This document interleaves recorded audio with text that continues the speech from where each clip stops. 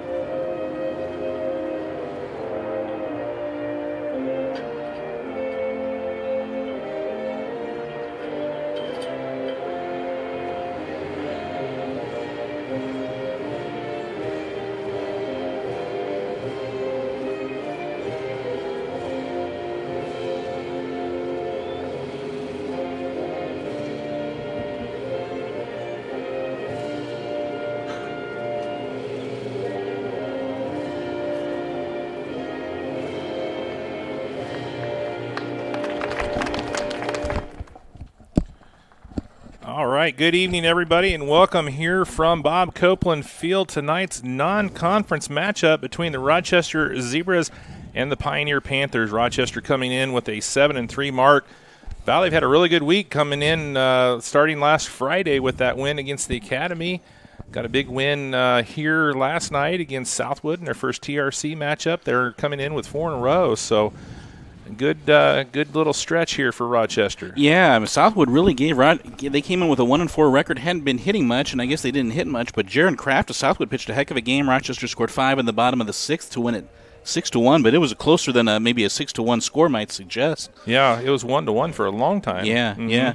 And but Tanner pitched a great game. He only threw 80 pitches through 7 innings, and the only run he allowed was unearned, and he walked only 1, which is that's a real good sign moving forward. But tonight we're going to see Brant Beck on the mound. Last time Brant pitched was at a JV game against Caston on Saturday at Caston. 3 innings, no runs, and 6 Ks. Yeah. So Brant is, we're going to see how he does against a varsity lineup that's really been hitting the ball. Pioneer has been crushing it of late. They have won 3 of their last 4 games, and during that 4-game stretch, they have scored 36 runs, Pioneer hitting .298 as a team, and Rochester's hitting .297 as a team. So both teams have been hitting the ball. And, of course, Rochester isn't going to put Reinhardt or Pollock on the mound just in case they might have to face Pioneer in the sectional, just as Pioneer won't be sending Braden Erickson to the mound because, in fact, Braden isn't even in the lineup tonight. So yeah, it's going to be kind of a battle to see who's kind of pitching kind of outlasts the other, I think. Yeah. I wouldn't be surprised if we had a high-scoring game. Yeah, non-conference game, but like you said, these two could match up against each other over in Wabash in just a little over a month in some sectional action. So it's always good to get an opportunity to see another one of the schools that we cover because obviously in the spring we don't get as much coverage of our other schools as we may have in the fall and in the winter. So an opportunity here to get a chance to see the Pioneer Panthers in action here tonight against your Rochester Zebras here on RTC4 and the IHSA Champions Network. And one of the big stories is the two young freshmen for Pioneer who've really taken on a big role in this team, and Lane Weldy and Brody Howard. Mm-hmm. I mean, Lane is hitting, 500. He's 6 for 12 on the young year. He's playing some shortstop, and we're going to see Brody Howard on the mound tonight. Brody's got the job done at bat as well. He's 4 for 9 on the season. That's a 4.44 average. So it's really kind of a combination of some younger guys and some older guys. Yeah. Kind of similar to what we see with Rochester, and yeah, both teams doing really well at the plate. So it'll be an interesting one here tonight. Like you said, I think you're going to have to score at least 10 runs probably to get this game. All right, we're ready to go. It'll be Drew McKegg, Eli Guffey, and Lucas Perry due for Pioneer against Brant Beck here in the top of the first. First pitch of the game. McKegg tries to bunt his way on. Beck pounces on it and throws to Tanner Reinhardt for the out. And so Reinhardt is over at first tonight. Brady Beck is going to be hitting for his brother tonight. Yeah. So he's DHing. Yeah, the outfield from left to right for Rochester. Drew Bowers is getting a start on left tonight. Parker Casper in center. Colton Furvitt is playing right field tonight. Gavin Young at third. Carson Pollock at short. Brady Coleman at first. Tanner Reinhardt at first base. Jake Cipher catching and Brant Beck pitching. Pop-up foul. Cipher makes the catch. 2 up, 2 down. So Eli Guffey, their sophomore catcher. And Eli had been hitting really well, hitting .368 prior to that pop-up. And that will bring up the junior first baseman, Lucas Perry, another hot hitter. Lucas hitting .438 on the year, 7 for 16. He's got 6 singles and a double. First pitch by Brant Beck. That's put in play. Is it 3 pitches? Huh. Coleman to first for the out. A 1-2-3 inning for Brant Beck in the first. No runs, no hits, no errors, nobody left. End of half an inning, no score between Pioneer and Rochester, and you're watching RTC TV4. Welcome back here, Bob Copeland Field. Val, I tell you what, we talk about, how both teams are just really hitting the ball and pounding the ball, and it's going to take a bunch of runs to win this game. Brant Beck throws 3 pitches to get out of the top of the first inning, and here we are moving to the bottom of the second. Yeah. So what do we know, right? Yeah, right, exactly. There you go. It'll be Brady Coleman, Carson Pollock, and Tanner Reinhardt due for Rochester here in the bottom of the first against Brody Howard. Pioneer defensive alignment. In left field, it's Brandon Starrett. In center field, Drew McKegg. In right field, it's Tyler Zellers. So that's an all-senior outfield. Noah Miller is playing third base tonight. Lane Weldy at short. Ryan Looker is the second baseman. Over at first, that's Lucas Perry, and it'll be Eli Guffey catching Brody Howard, sophomore catcher catching a freshman pitcher. One interesting stat, we mentioned the team batting average is very similar. Pioneer has played 6 games and struck out 50 times, so about a little over 8 strikeouts a game. Rochester has played 10 games, 4 more games, and they have struck out 53 times. Oh, wow. Only 3 more strikeouts, even though they played 4 more games. Mm-hmm. So Rochester striking only a little over 5 times a game. This is a Zebra lineup that makes contact, but they've also hit for some power, too. Rochester was 7 home runs as a team. Pioneer has 2 home runs, and the guy who hit both of the home runs is not in the lineup tonight, Braden Erickson. Mm-hmm. Carson Pollock hit the 7th home run last night, a 2-run shot in the bottom of the 6th. They were already up 4-1, and they made it 6-1. Brady Coleman had a big RBI double in that 6th inning last night, too. And he's heading the count 2-0 here, freshman facing freshman. Strike 1. Rochester is 7-3 and Pioneer is 3-3.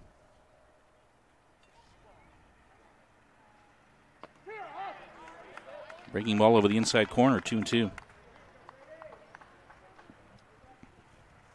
Coleman, a .273 hitter, 9 hits and 33 at-bats. Swing and a miss, but the ball's in the dirt and it'll go to the backstop, and Coleman will reach base on a strikeout and a wild pitch. Another announcer's jinx. We'll talk about how much Rochester doesn't strike out in first batter of the game. But they do get a base runner, and that will bring up the sophomore shortstop, Carson Pollock. Pollock hit that 2-run homer, as we mentioned last night. Carson hitting .306 on the year. That was his first homer. He's got 10 RBIs. Reinertz has 3 homers, 1 each for Pollock, Fervita, Young, and Cipher. Pitch is high. Lady Zebra softball is in action tonight over at Fansler. They will be taking on John Glenn, another non-conference matchup over there, and that one's probably going to start closer to 5:30, Mr. Reaney said. Yeah, that was listed as a 5:30 strike called there to Pollock, and it counts as 1-1. Yeah, Rochester hosting John Glenn tonight and then at Twin Lakes tomorrow. There goes the runner. Pitch is taken. Throw by Guffey. Save. Stolen base for Coleman. Again, it'd be curious to see how Coach Hardy's in, I don't know if you want to say a bind, but he's going to have to be judicious in terms of how he uses his pitching.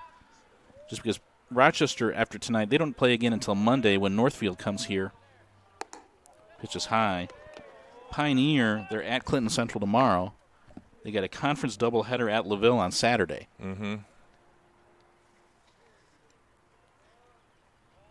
Yeah, and that's the big difference. Obviously, we've talked about it a lot between the Hoosier North and the TRC. The Hoosier North, they play a doubleheader, basically usually a home and a home, but in this case with LaVille, it's going to be a doubleheader at LaVille for every conference team. So they've got a lot of conference games. They're only through their first matchup with Winnemac, so they got a lot of conference games to go yet.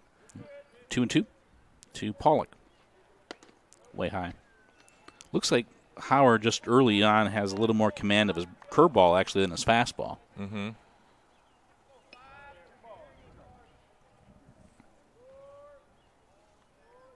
3-2 to Pollock. Base on balls. First and second, nobody out.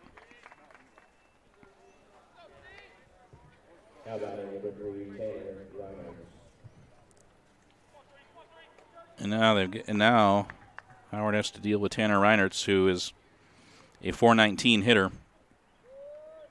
He has 3 homers and he leads the team with 11 RBIs. Strike. The ball pops out of Guffey's glove, but not too far away for the runners to advance. Reinertz has 11 RBIs, but Pollock, Young, and Cipher all have 10. So I guess we talk about balanced scoring in basketball. We got balanced production in this lineup. Mm-hmm. 0-1. And 1-1. That's what makes it so dangerous, because you can't pitch around anybody, because there's going to be somebody that's coming up next that's just as good. And so you got to try and battle against each one of them. And breaking ball inside, 2-1.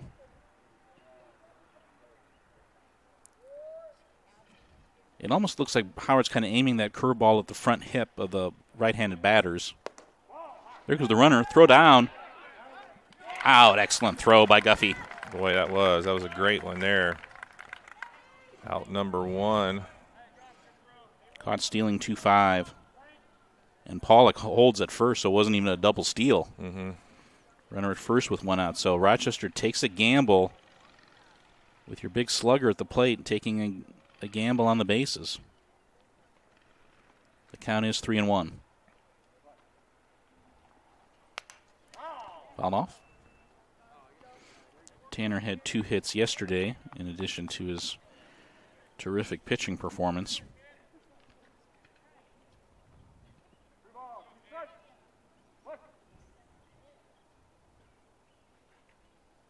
Three and 2. Grounder to short. Weldy to second. out for a force out.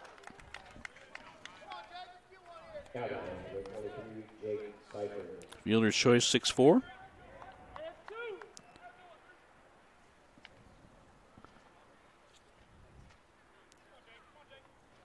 Good job by Weldy.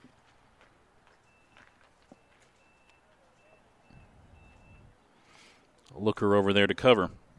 That'll bring up Jake Cipher. Well, we know Jake, and Jake certainly has a sense of humor.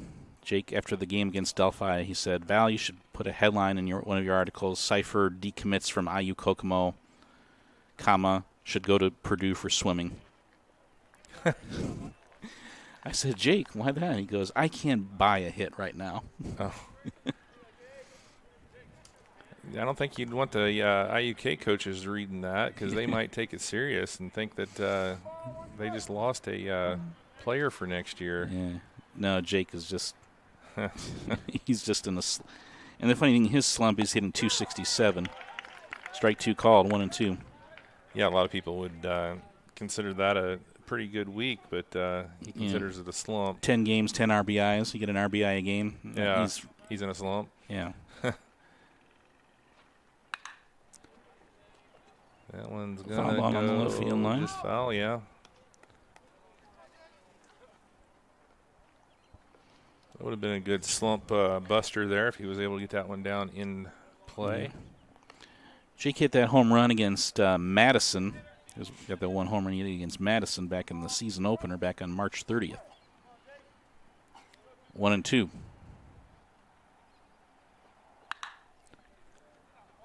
Fly ball, left field, pretty deep, but foul. And at home run distance. Yeah, he's hit two of them right there. If he can just square one up a little bit.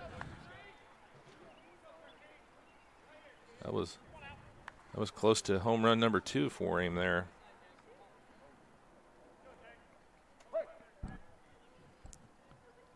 One and two to Cipher. Good curve by Howard. Cipher fights it off, and the count hangs at 1-2.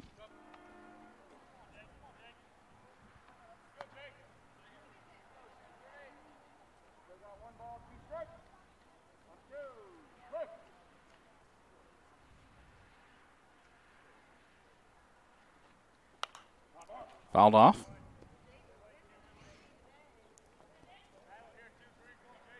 Yesterday in the TRC in baseball, Wabash beat Northfield 5-2.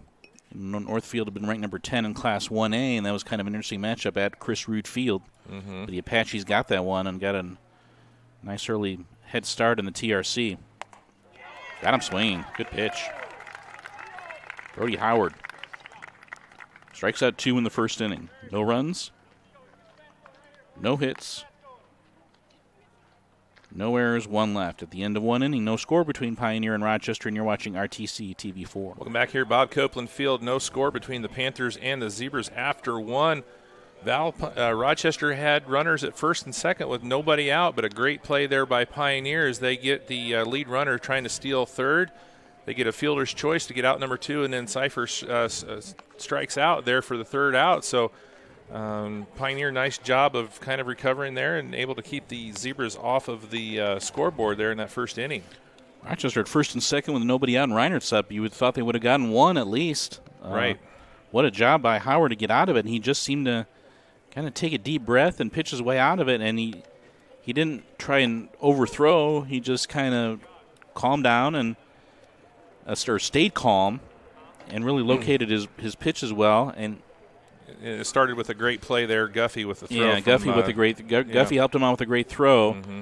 And then he's changing speeds pretty well so far. He threw a lot of breaking balls to Cipher and then struck him out in a fastball, it looked like. So that's an impressive first inning for Brody Howard. It'll be Noah Miller, Dawson Eggers, and Brandon Starrett due for Pioneer here in the top of the second. Was really impressed with Noah Miller for the Panthers on the basketball floor, and must be doing pretty well here for the baseball team as he's batting cleanup. So just a sophomore, isn't he? He's a junior, hitting 182. Okay. He is 4 for 22 in the season, but he does have 3 RBIs. Fly ball to left. Caught out there by Bowers. 1 up, 1 down. Good contact. Is that 4 pitches, 4 outs, or was there? No, there was 2. Okay. Yeah. Let him bring up the junior DH, Dawson Eggers. Eggers is a 300 hitter, 3 for 10. 1 RBI. Strike. So I was talking with Colton Fervita about the Beck brothers after the game against Delphi, and he said that they had been begging both of them for years to come out for baseball. They said when they were younger, they were really good.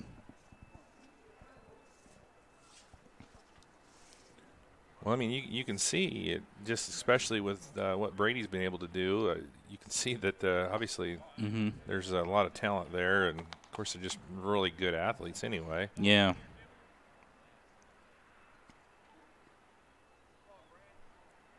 Eggers chokes up on the bat. He's down on the count 1-2. High. Looked like Brand tried to throw like a changeup or something on 0-2, missed low. Then he tried to throw a fastball on 1-2, missed high. So let's see where he goes. What he goes with here. Put in play to left side. Coleman's throw. Got him. Wow. Great throw. Still able to get him after the bobble there. That was Pollock. Excuse me, that was Pollock with a great throw. That was actually touched by Young. That's a 5.63.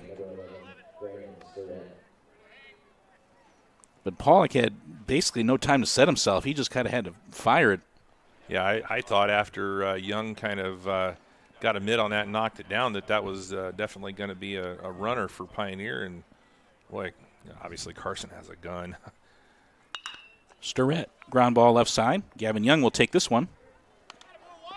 Throws to first for the out. Another 1-2-3 inning for Brant Beck. For Pioneer in the top of the second, no runs, no hits, no errors, nobody left. At the end of an inning and a half, no score between Pioneer and Rochester. You're watching RTC TV4. Welcome back here, moving into the bottom of the second. Still no score here between the Panthers and the Zebras after an inning and a half. Really good pitchers duel here so far, Val, with how we talked up the fact that both teams were just, hitting the snot out of the ball, and here the pitchers have been doing their thing, and the fielders have been doing their thing, and no score here after an inning and a half. Yeah, and both able to, command their off-speed stuff and get hitters just a little bit off balance.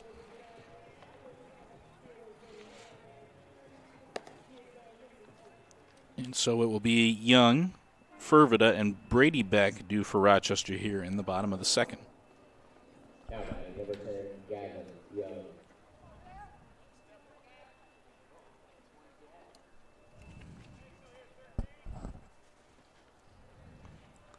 Sun making a little appearance here. Kind of overcast day, but a little sunshine here for a moment. Yeah, I think we're supposed to get some rain right around, 10 o'clock tonight? Kind of held off. I was anticipating earlier in the week that we might have cancellations last night, but the rain held off, and baseball and softball got their games in. And yeah. Grounder, left side. In the hole, Weldy.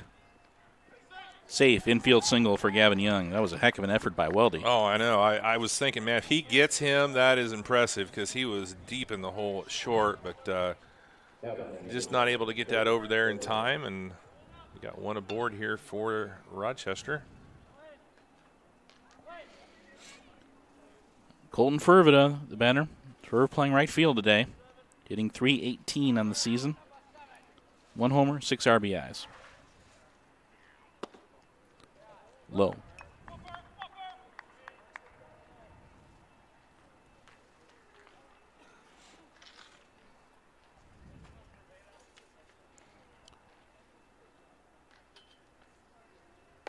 Whoa, up and in. Rochester has 18 stolen bases as a team in 10 games.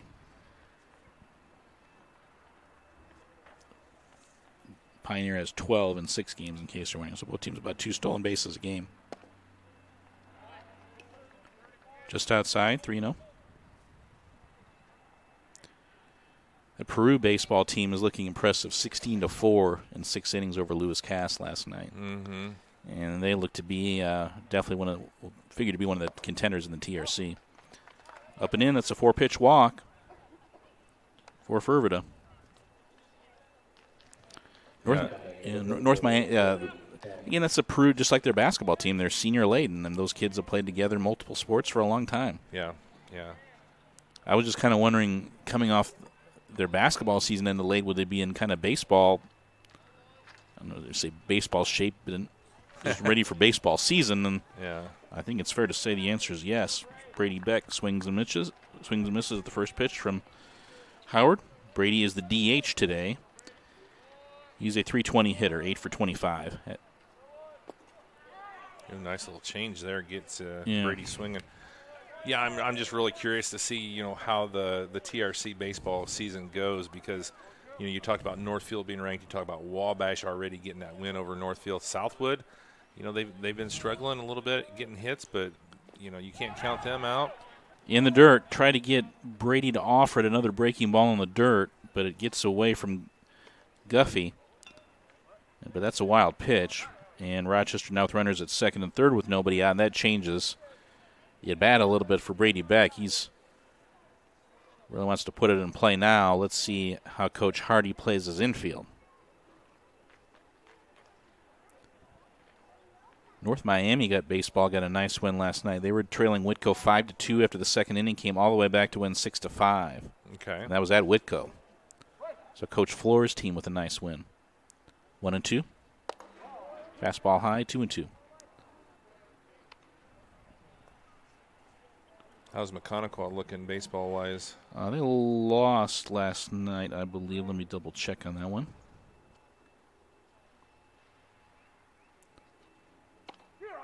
Got him looking. Slow breaking ball. Strikeout number 3. Now batting number 2, Drew Bowers.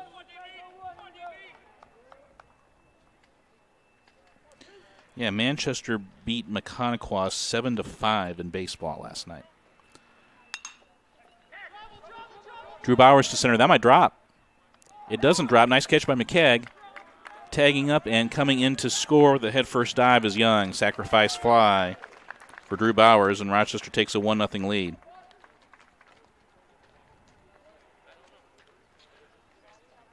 I'm kind of surprised McKegg didn't make a play on that. I think he could have at least made it interesting. He was pretty shallow, and I don't know. This looked like one of those that he might have been able to at least make a play there at home, but also you don't want the runner at second to advance, and you have a throwing error or something like that. Mm-hmm. But and Fervida did hold at second on the play, so runner at second with 2 outs for Parker Casper. He puts the first pitch in play to short. Weldy. Boy. Nice throw. Got him. That was a great throw. Rochester does get a run in the bottom of the second on 1 hit.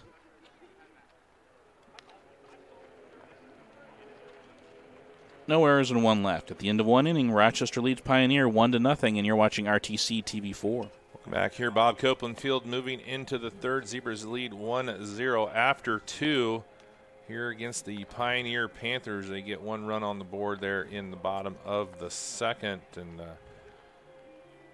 Pioneer playing some really good defense. Lane Weldy, impressive freshman there at short for Pioneer. Yeah, he's been busy, but he's made a lot of nice plays, yeah. That was a great throw there to get out number 3 on that last play with a long way to go. Casper isn't slow either. Mm-hmm. It will be 7-8-9. Weldy, Howard, and Zeller is due for Pioneer here in the top of the third. Against Brant Beck.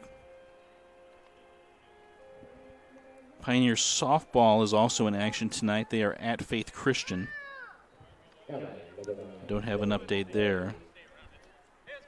Lady Panthers at LaVille tomorrow. LaVille struggling a little bit from what I could tell in softball. And then Pioneer has a three-way doubleheader at home on Saturday against Plymouth and Whiting. Plymouth will be the first game. It'll be Plymouth and Pioneer in the first game, Plymouth and Whiting in the second game, Whiting and Pioneer in the third game. Lady Panthers getting some love from the 2A coaches poll, moving up to number 10 this week. Yeah. So they're getting some recognition there. 0-1. 0-1 to Weldy, yeah.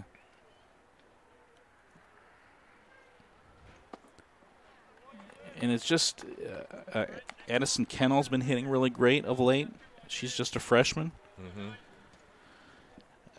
Who isn't hitting on that team right? They're all hitting right now, but I mean it's kind of eye-opening. And I think they had a lot of young kids who I think just maybe were a little nervous when I saw them play at the start, and I think they're getting a little more comfortable out there. And they had that heartbreaker against Lewis Cass, but they really responded well. They were up 10-2 after the fifth inning and wound up losing. But they've been dominant since. Ground ball. Speaking of shortstop arms, Pollock throws out Weldy. He said, "You got a good arm, I got a good arm too." Yeah.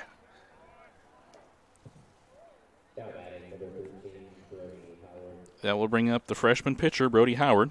Howard is a .444 hitter. He's 4 for 9. You talk about throwing a ball in a rope, Carson Pollock over to first base. I mean, that ball didn't rise an inch. It was straight as an arrow all the way over.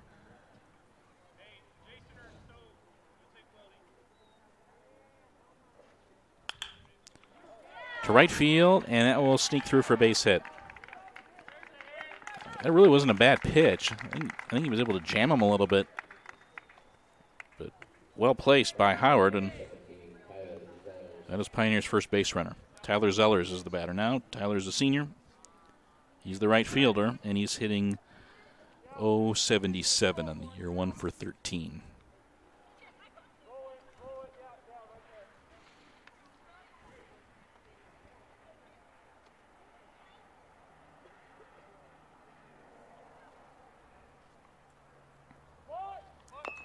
Shows bunt, lays it down, foul. Okay, time for our Immaculate Grid trivia. I actually did well today, so.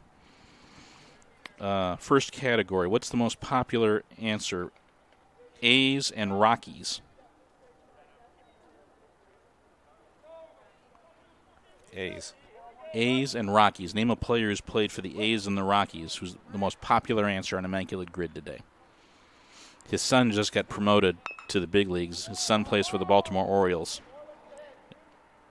Yeah. First name?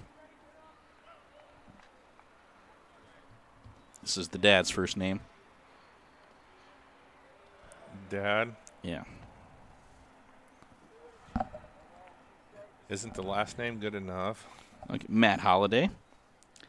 Rockies and Washington Nationals. But again, the rules of Immaculate Grid, remember the Nationals used to be the Montreal Expos, so you can go back to the Montreal Expos if you want.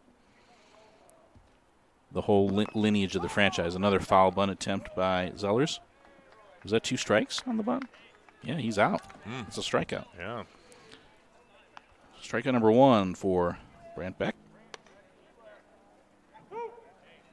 You don't see that very often, bunting with 2 strikes like that, but They'll bring up Drew McKegg. McKegg tried to bunt his way on back in the first inning, but bunted back to Brant Beck on the first pitch. Strike. Rockies and Nationals. And Nationals franchise, so that in the Expos go back to like 1969. They moved to Washington like 2005. Ground ball fouled that off his shoulder or even his helmet, maybe. Yeah, whatever. Regardless, it's 0-2.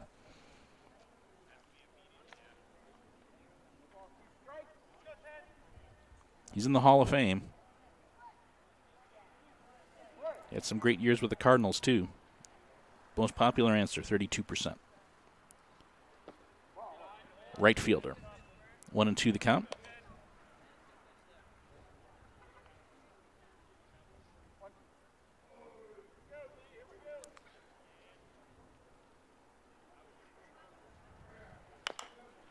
Fouled off.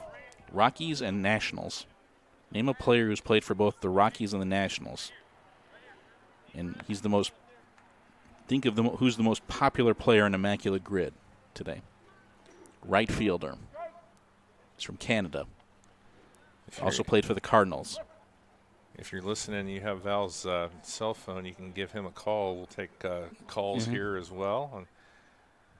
Or if you need a cell phone, I can give you that number here. Popped it. Foul. Is it playable? And near the Pioneer on deck circle, Cypher makes the catch to retire the side. For Pioneer, in the top of the third, no runs, 1 hit, no errors, 1 left. They get a 1-out single, but Brant Beck gets the next 2 guys to get out of it. End of 2.5 innings. It's Rochester 1, Pioneer 0. You're watching RTC TV 4. Welcome back here, Bob Copeland Field, as we move into the bottom of the third. Still 1-0 Rochester with the lead here over the Pioneer Panthers.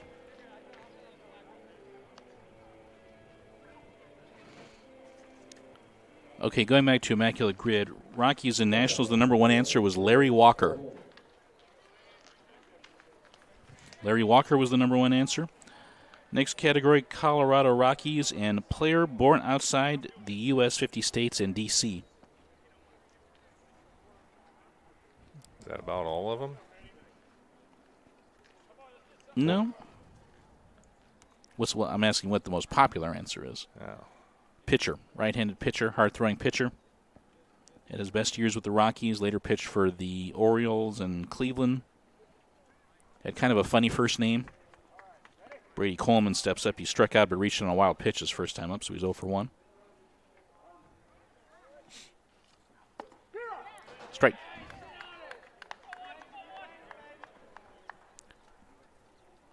Pitcher. Rockies player born outside the U.S. 50 states.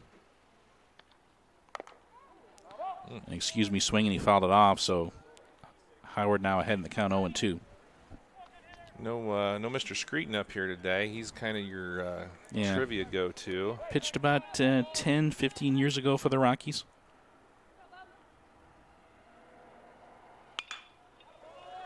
Liner to center, base hit. Good hitting by Coleman. That is Rochester's second hit of the game. He kept his hands back on the breaking ball, and so even though he kind of lunged and Howard had him a little off balance, he kept his hands back and was able to place a line drive by Weldy. Yeah, it was kind of a swinging bunt almost. Yeah. I mean, not a whole lot of follow-through on that, but well placed. Carson Pollock is up. Carson walked his first time. First pitch strike. It's one of those when you get down 0-2 like that, you want to try and make some contact, and he did a good job, and he found a gap and have a runner on first with no outs. A little more of a hole on the right side because Perry's holding Coleman on.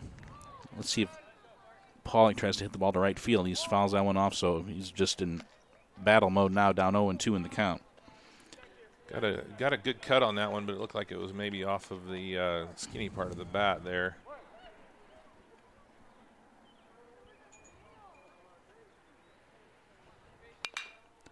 He does put in play to the right side, and it does find the hole. Coleman's going to try for third. He'll make it easily as Zellers will just hit the cutoff man. So Rochester with runners at first and third with nobody out. That was just well placed by Pollock. With Perry having to hold on the runner. Yeah, he didn't really have a play on that because he was. If there was nobody on base, Pollock would be back in the dugout. Yeah. Perry would have fielded and stepped on the bag. But again, Howard flirting with danger with Reinert's up with 2 on and nobody out. So he had both of the Zebras at 0-2 and not able to get them out. Now we have runners at the corners here for Rochester.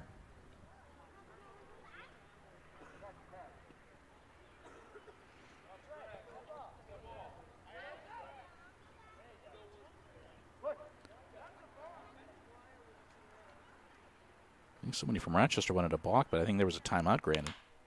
Liner to left, base hit. 3 straight hits to start the inning. Pollock will turn at second, bobbled momentarily out there by Sterrett, but Pollock will hang on at second. RBI single for Reinertz, and Rochester leads 2-0. So first time through the order, Rochester gets 1 hit.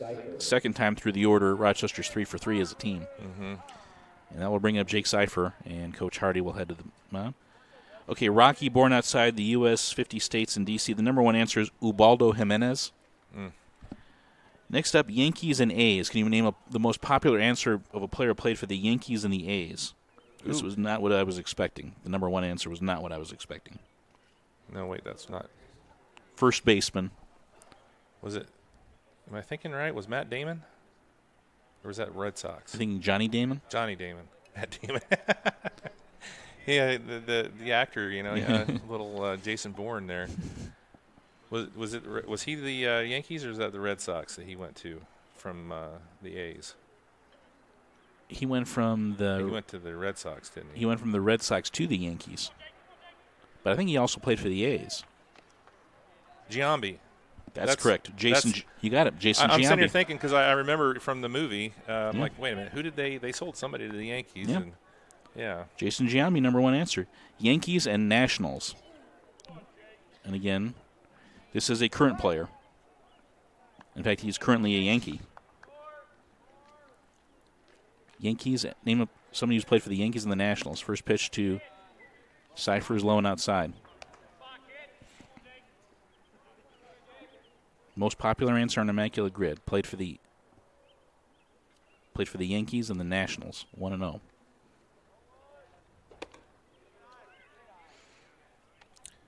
He's gotten off to a red-hot start for the Yankees this year. Juan Soto, that's correct, Jake. Juan Soto is the number 1 answer. Yankee born outside the U.S. 50 states and D.C. What's the most popular answer on Immaculate Grid? 3-0 the count to Seifer. Let's see if Corey Good gives Jake the green light here. Inside, base on balls, and the runners were going. Wow. On a 3-0 pitch. Bases loaded, nobody out. For Gavin Young. Gavin reached on an infield single, and he scored back in the second. Who was the pitcher for the Yankees that a few years ago? Yep, famous relief pitcher. Pitched well into his 40s. That's correct. Mariano Rivera, the greatest relief pitcher in the history of baseball. He was born in Panama, I believe. A's and a 6+ WAR season. WAR stands for wins above replacement. That's kind of a new kind of wonky statistical term that kind of measures everything you do to help your team win. A's in a 6 WAR season. Basically, if you get a six WAR or more in a season, you're basically like an MVP or an MVP type candidate. Remember, the A's go back, they were the Philadelphia A's like 100 years ago, so they've been around for a while. It's not just Oakland. Well, I'm out since I just learned what WAR was, so okay. I would have no idea who had a good WAR and who had a bad WAR. Ground ball to second. Throws to first. Out, but a run scores. That was Looker just took the easy out. It's an RBI ground out for Young. 3-0 now. Reinert's now at third, Seifer at second as Pollock scores on the play. Fervida walked his first time up. Fly ball. Will it be deep enough? McKegg catches. Here comes the runner. Good throw is a chance. It's cut off. Throw to the plate. Tagged for a double play. 8-3-2, and that retires the side.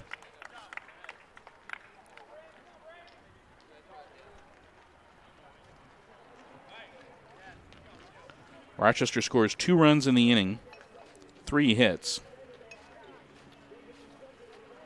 No errors and 1 left at the end of 3 innings. Rochester 3 and Pioneer 0, and you're watching RTC TV 4. Welcome back here at Bob Copeland Field. Let's take another quick look here at the play that ended the bottom of the third, the double play off of the catch in center by Drew McKegg and the tag out at home. Rochester does get 2 runs across in the inning, now leading at 3-0 after 3 here against the Pioneer Panthers.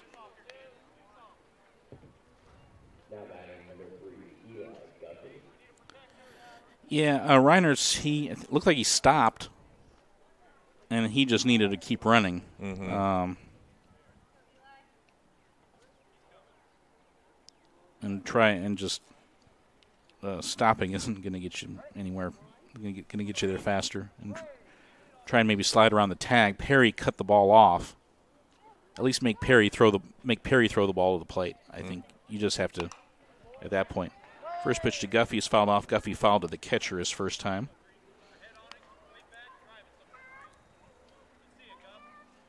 Yeah, A's and 6-WAR season. Number 1 answer, Ricky Henderson. That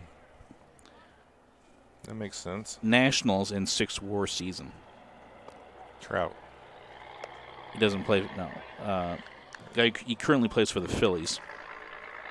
But he won an MVP award for the Nationals about 2015. Currently plays first base for the Phillies. Jake? It had just a tremendous season back in 2015 for the Nationals. 1-1. Has a beard. Was on the cover of Sports Illustrated when he was like 16. Was kind of the next big phenom, and he's basically lived up to the hype. Oh, Harper. Yep, Bryce Harper. I got the Harper Trout thing. Yeah. They were always kind of one and the other for me back. Guffey ahead in the count now, 2-1. 6-WAR season, born outside the U.S. 50 states and D.C. So basically a star player who had a really great year who was born outside the United States. What's the most popular answer in Immaculate Grid? 2-1 the count. Line drive to right center field. That'll drop for a base hit. Guffey aboard. We talked about Rochester's hitters maybe make the adjustment the second time through. Let's see what Pioneers hitters do now the second time through. Guffey is on, and that will bring up Lucas Perry, who grounded to second his first time up. And let's see, will Guffey run for himself here, or will he bring in a courtesy runner? Looks like he'll run for himself. Eli's a good athlete. Not your typical, lumbering courtesy runner for the catcher. Yeah. Not saying Rochester has one of those either, but you see that a few places. Yeah. Pitch is a strike.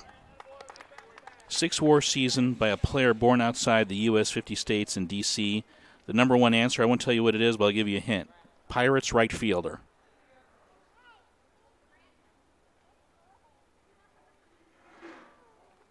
Who is deceased. Jake got it. Roberto Clemente was the number 1 answer. It's great that people still, this is kind of biased toward obviously recent players, so it's great that fans still remember who Roberto Clemente is. Mm-hmm. Of course, he was from Panama, I believe, or was he from? No, he was from Puerto Rico. I was going to say Dominican, but Puerto Rico. Foul ball. And he was, he obviously died in a plane crash. They were loading up a plane delivering services for relief supplies for people who suffered in an earthquake in Nicaragua. Great biography of him by David Marinus, if you ever want to read that. So, those are the 9 most popular answers. A 6.8 was the average score today. So, my answers, I went 9 for 9 for Rockies and A's. I picked Mike Harkey, the former Cub pitching prospect who never really panned out and then kind of bounced around from team to team at the end of his career in the late 80s. Mike Harkey. 1-2 pitch. Rounder right side. Reinertz steps on the bag, and advancing to second is Guffey.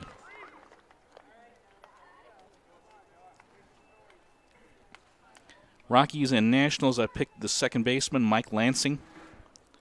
Was a good player for the Expos, and then played toward the Rockies toward the end of his career. Rockies and player born outside the U.S. 50 states and D.C., I picked Antonio Senzatella. Oh, yeah, that's a common one. I think everybody probably had that right on the tip of their tongue. I remember the Cubs were playing the Rockies, and Len Casper, this was about 10 years ago, Len Casper was talking about Senzatella, and he said he was from the same town in Venezuela that Felix Hernandez was from. Of course, Felix was King Felix, and they named Antonio the Prince. So that just kind of stuck in my head, and I don't know how I remember that. Yankees and A's, I picked Gene Nelson, the famous kind of setup reliever for Dennis Eckersley, but he also pitched for the Yankees earlier in his career. 1 and 2. That was 0.2. That was 0.02%. So again, I'm the nerd there. Yankees and Nationals, I picked the guy who played for the Cubs for many years, a catcher, kind of a 0-2 pitch in the dirt. Wild pitch, and now Pioneer is a runner at third with 1 out. As Guffey advances. So that changes Miller's at bat here. Now he can drive in a run with a fly ball, and in fact, I'm guessing the Zebras will probably play the infield back if he just puts a ground ball in play here. Probably drive in the run.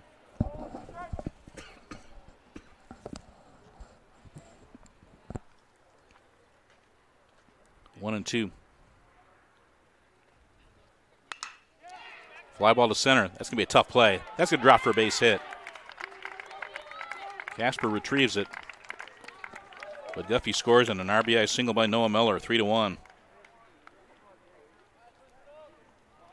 Well, that's what you want out of your 4 spot, right? Clean up the bases, and he did that there. Miller gets Pioneer on the board. And I think when we go through and have our chamber trivia night this year, Val, you're required to to come and be on the RTC team now. It's not even an ask. It's just pretty much you're going to be there. We'll let you know the day and the time. Okay. Yankees and Nationals. I'm going back to a guy who played for the Expos, played for the Yankees. He was a catcher for the Cubs. Barry Foote, Foote, Barry Foote. That was 0.2%. Yankees and player born outside the U.S. 50 states. I don't know how I remember this guy. He was a right-handed relief pitcher with a funky name. Played mostly with the Pirates, but he did pitch some for the Yankees. That would be Cecilio Guante. That was 0.1%. I'm sorry. I'm really revealing myself here. 0-2 the count to Eggers. You're getting right answers, but not the ones that anybody else is picking. Right. A's and 6-WAR season. I picked the Hall of Famer, Lefty Grove, the great left-handed pitcher. He's right there with Sandy Koufax among the great left-handed pitchers of all time. That was only 1%. That was really surprising. Has anybody from the app ever contacted you and asked you where you come up with these answers? Like, okay, they're the right answers, but, like, you're the only one in the whole country that picked that. Steve, that's my dream. Yeah. Got him looking. 2 down. 2 down, Jake.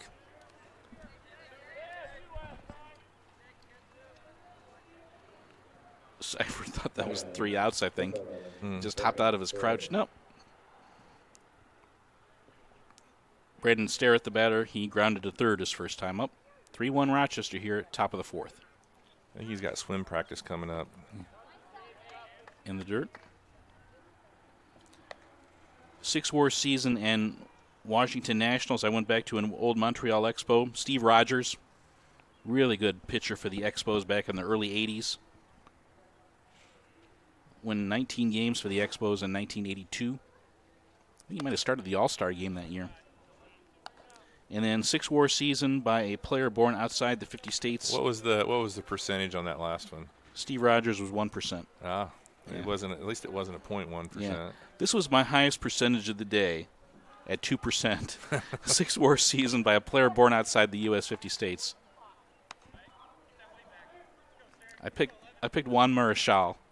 Juan Marichal, the great pitcher for the Giants. Did you get into double digits?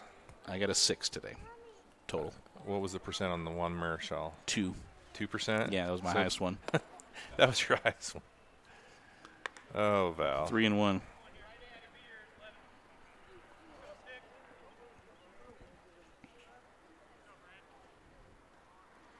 Juan Marichal, a Hall of Famer, a 10-time All-Star.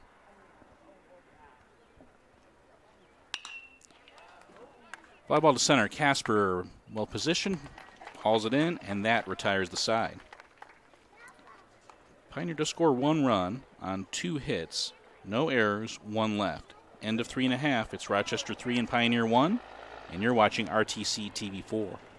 Welcome back here, Bob Copeland Field, moving into the bottom of the 4th. Panthers able to get a run across, inch closer here, 3-1 after 3.5. here with the Panthers and the Zebras. Now look like the Panthers getting a little more comfortable at the plate that second time through there, able to get pretty good contact there a few times in that inning. Yeah, and again, Brant Beck has done a good job. He can mix speeds. He's not trying to throw the ball by people. And I'm kind of wondering if he's learned something kind of from previous experience. And his ability to command his off-speed stuff is really good. Mm-hmm. And, I mean, here we are. He's gone through 4 innings, and he hasn't walked anybody. Nice. For a guy with not a lot of mound experience, that's pretty impressive. Mm-hmm. And in that JV outing against Caston the other day, 3 innings, no walks in that game, too. So he's throwing strikes. Yeah. I mean, he's pretty polished, I guess you'd say.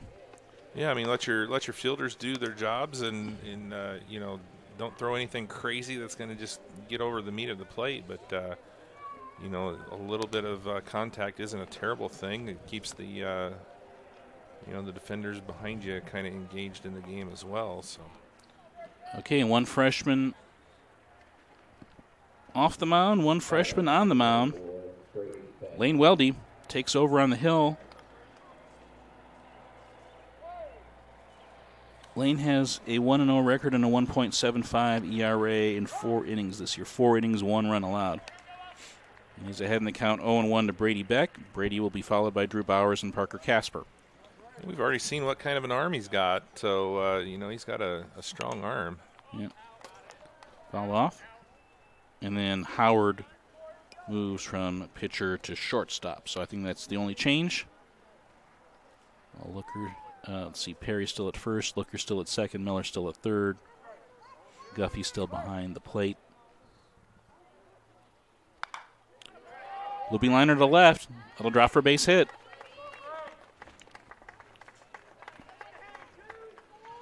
Good hitting there by Brady, able to wait on that. Looked like a little bit of an off-speed pitch and sends that out in the left. Leadoff man is important. Let's see if Brady will run for himself here. Drew Bowers, the batter. Drew hit a sacrifice fly back in the 2nd inning. Gets away a little bit from Guffey, but not far enough for Beck to advance.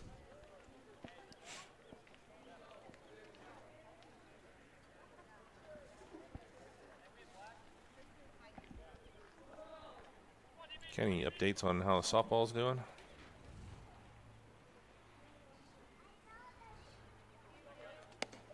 Ooh, that was tight.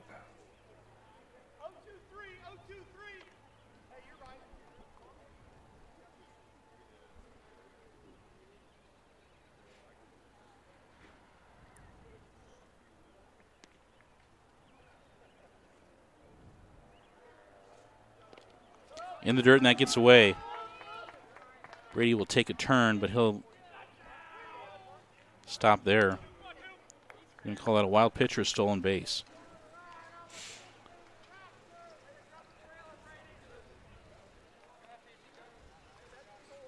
I think Brady was running on that, right? He was, but does he get there? I don't know.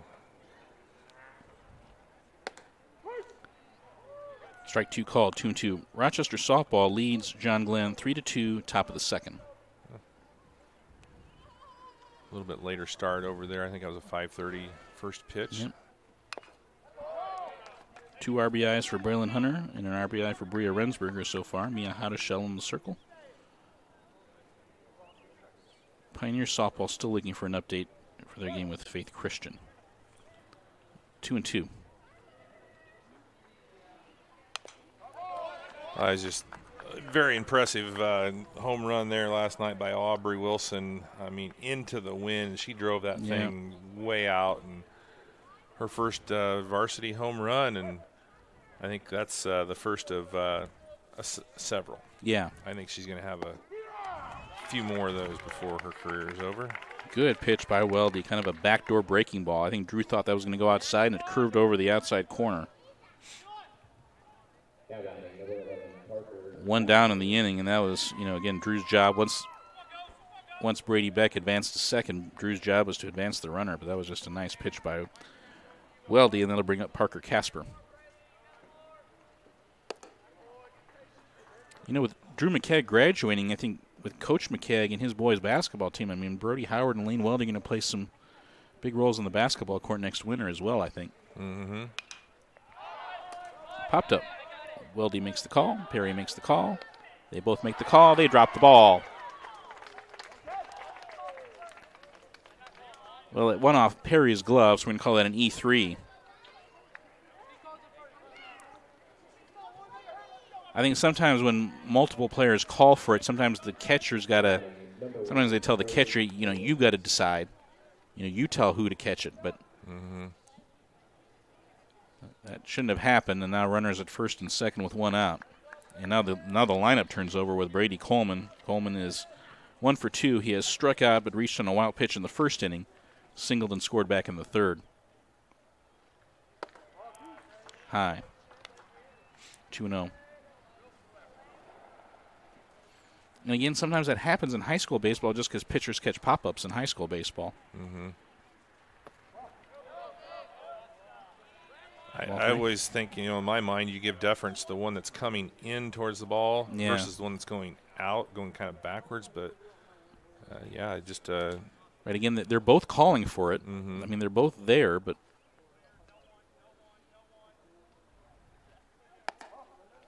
base on balls, they're loaded. Yeah, so an opportunity to get an out, and then you get a walk, and now the bases are loaded with one out here for the Zebras. And boy, guess who's coming up? You're into the meat of some big bats here for Rochester. Carson Pollock is 1 for 1. He's walked and singled, and he has scored a run.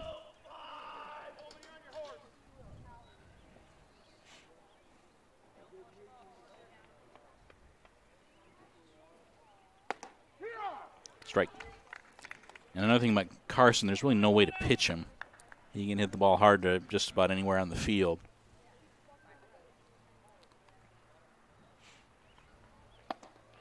Oh, 2. That was a good pitch.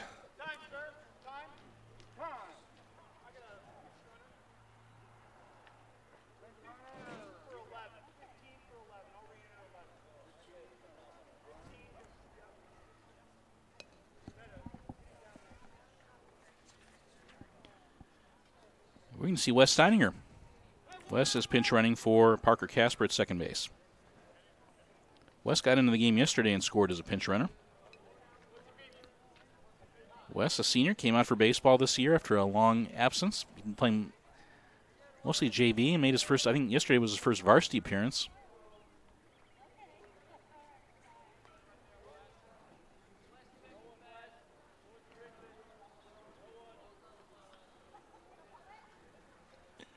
Let's see here if Weldy can get, this is a big one here, 0-2, and you need this out.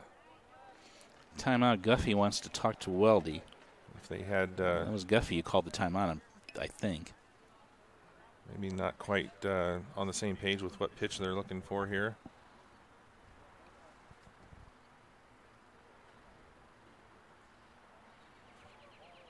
Tippecanoe Valley baseball in action today at Northwood, and they are 0-0 in the bottom of the third. Valley trying to get back on the right track after they lost 4 in a row. Oh, nice job by Guffey to knock that one down.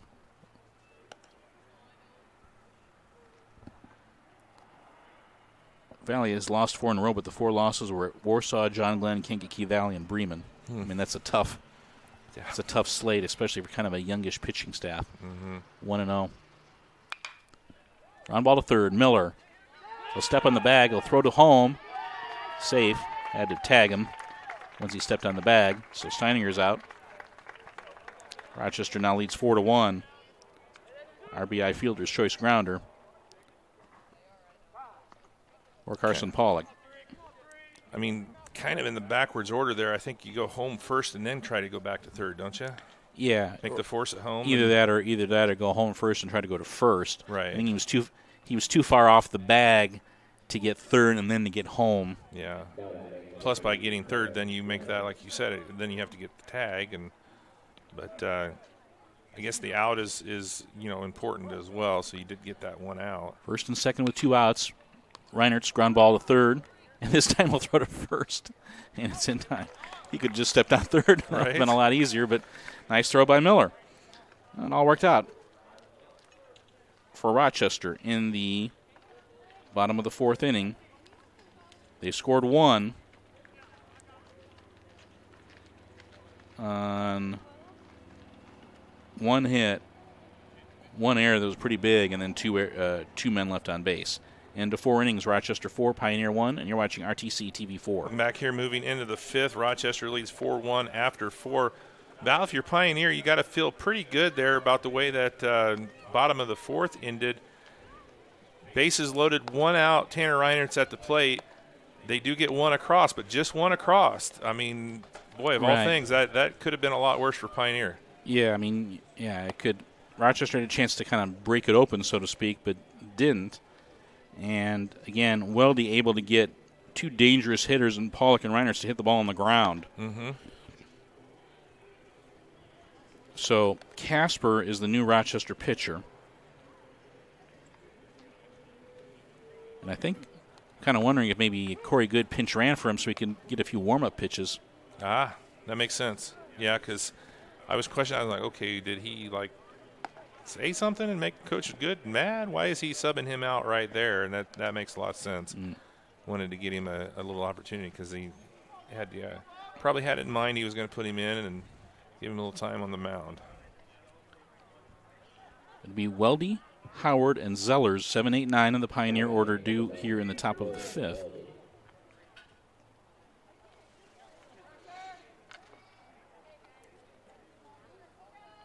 Who is playing center field then?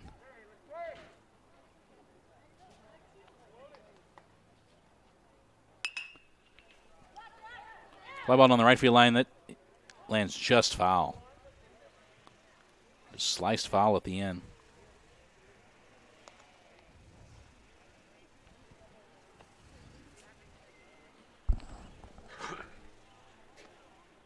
Who's in the center, you know?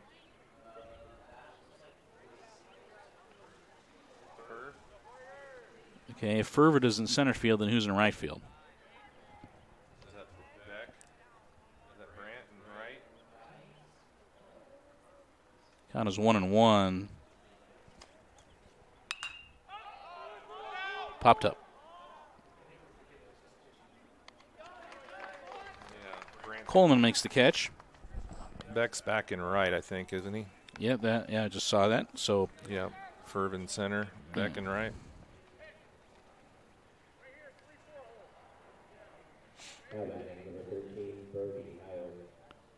and Drew Bauer still in left. Brody Howard's the batter. Brody started the game on the mound, is now playing shortstop. He's 1 for 1.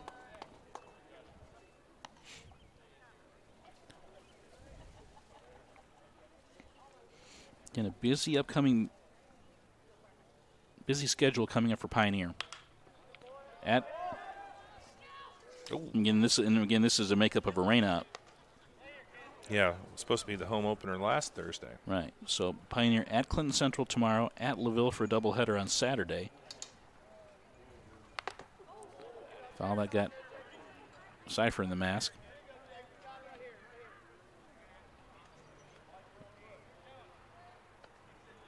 One and two the count. Or did they get the umpire in the mask? I think everybody's okay, thankfully.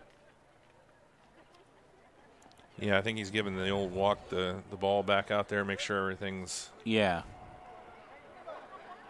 Did he just do the fingers? Jake asking him how many fingers am I holding up. That is a Jake thing. Oh my gosh.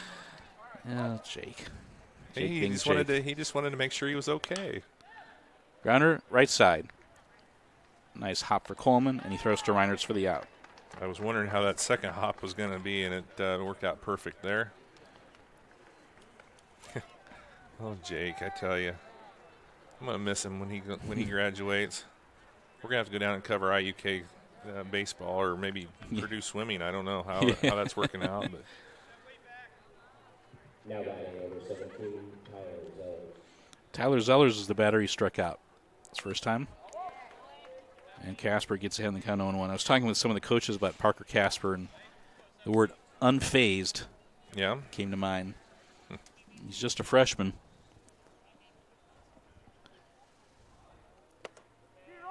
I like his pitching motion. There might be a little bit of a deception to it. Mm-hmm. He's ahead on the count here, 0-2. 1-2. Looks like he's got a little bit, you can see there, he kind of dug back a little bit more than he did on that first one, so a little different arm motion. Fly ball to left center, hit pretty well. They'll drop for a base hit. Flag down by Fervita, but that is a double for Tyler Zellers. Zellers moves well on the bases, so he was able to get over there in a hurry. Tyler had a good year in the football field. Mm-hmm. I mean, he's a good running back. That'll bring up Drew McCagg. McCagg has grounded the pitcher on a bunt attempt and fouled to the catcher, 0 for 2.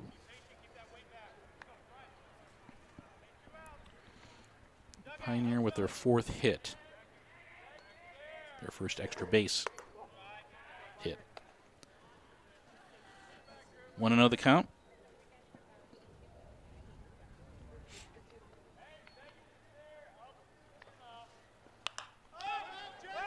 Popped up. Foul. Can Cypher get there? Nope, runs out of room. 1-1. Sounds like he would have had to get a ladder on the roof of the press box to get that one. Mm-hmm.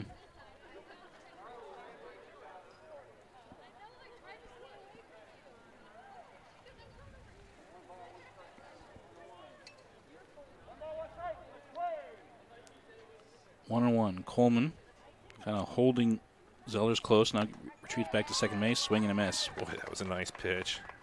Yeah, had a lot of late movement on it. Mm-hmm. Looked like it was going right down the pipe, and I think Drew thought it was too, and it was out of reach by the time it reached him. Low and outside. Final number for Drew is 1,136. 1,136 career points in basketball for Drew. Yeah. Scored his 1,000 at Caston. Ball 3.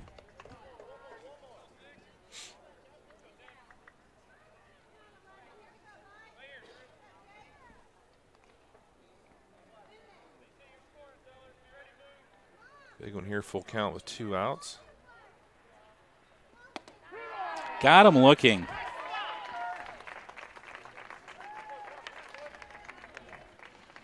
We nailed that outside corner with a breaking ball. Strikeout number 1 for Casper. For Pioneer in the top of the 5th. No runs, 1 hit, no errors, 1 left.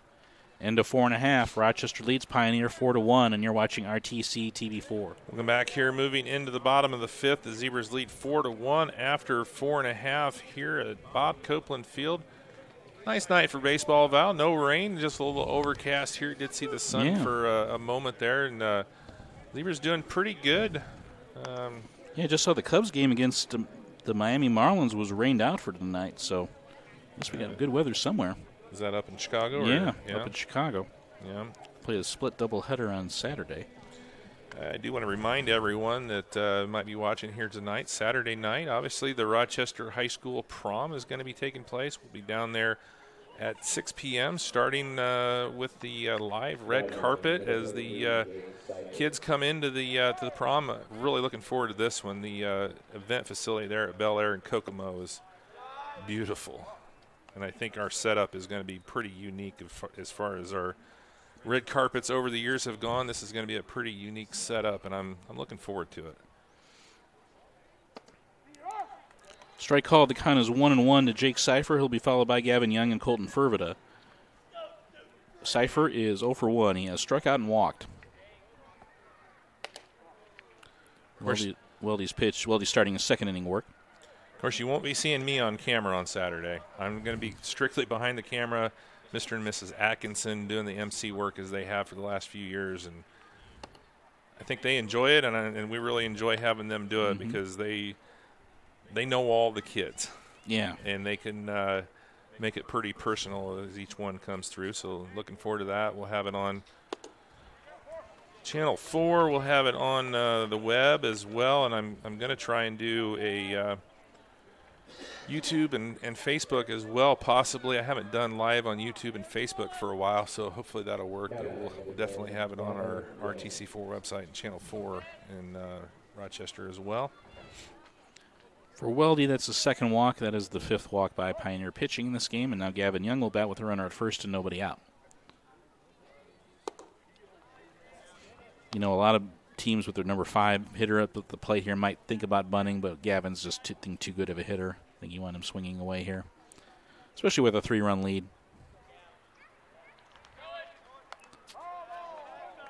Caleb Lutz is in the game as a courtesy runner, and he was on the move there, but the pitch is fouled off, so the count is 1-1.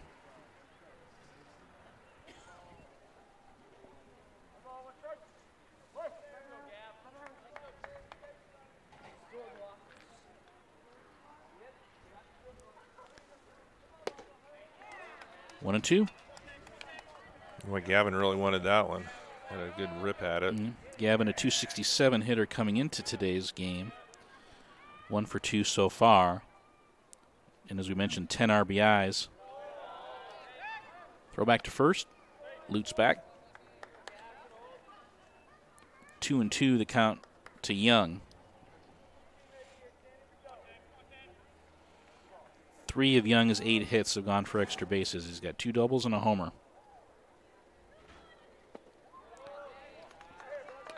Rochester still looking for their first triple of the season. They've got 25 extra base hits, 18 doubles, and the 7 homers I think we mentioned earlier.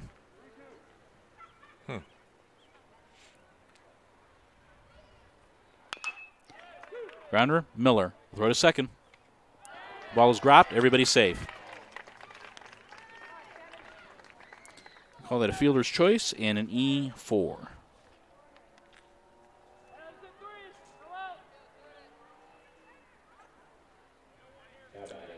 Like maybe a little bit late on that rotation over from the second baseman for the Panthers. Yeah, he was playing over toward the hole a little bit, so he had a long way to go. But still, the throw was fine. First pitch to Fervita is a strike, but he's I mean, I get it. He's trying to locate the bag and catch the ball in all in one step. It's not easy. Liner to left, base hit. Coach Himes with the wave. Lutz trying to score. The throw is, well, Miller was there, but then he dropped the cutoff throw. Lutz scores. RBI single for Fervita. 5-1 Rochester. I think even if he had caught the cutoff throw cleanly, that Lutz would have scored anyway. Moving up to second on the play is Young. Scoring from second, Lutz.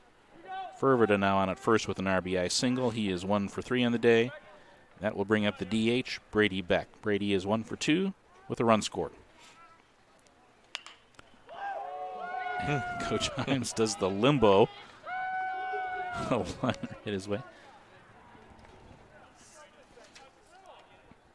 Jeff Himes has been taking over as third base coach this year. I haven't asked Coach Good why that is, but I know he's been on the staff for quite a few years for Coach Good. He's strike call, throw down to third, safe, double steal.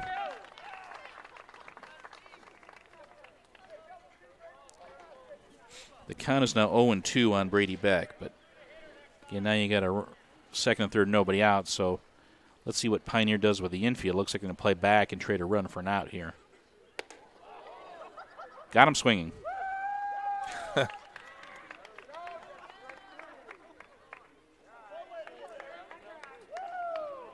I guess that was a swing, right? That was a swing. Yeah. Strike number 2 for Weldy. That'll bring up Drew Bowers. Classmates over there having a little fun with that one, Jake and Brady. Popped up. Howard makes the catch. Throw to the plate, but the runners were just bluffing. That was the second out of the inning. That'll bring up the pitcher, Parker Casper. So Weldy 1 out away from escaping this jam. It's a really big jam. First pitch is inside. Casper has grounded to short, and he has reached on an error.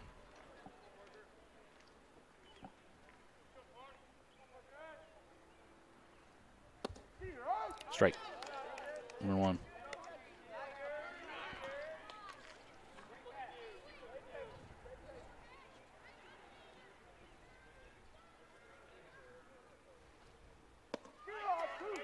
Good curveball.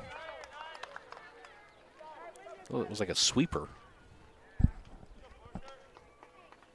Casper's got a scratch and claw now in the batter's box. 1-2 the count.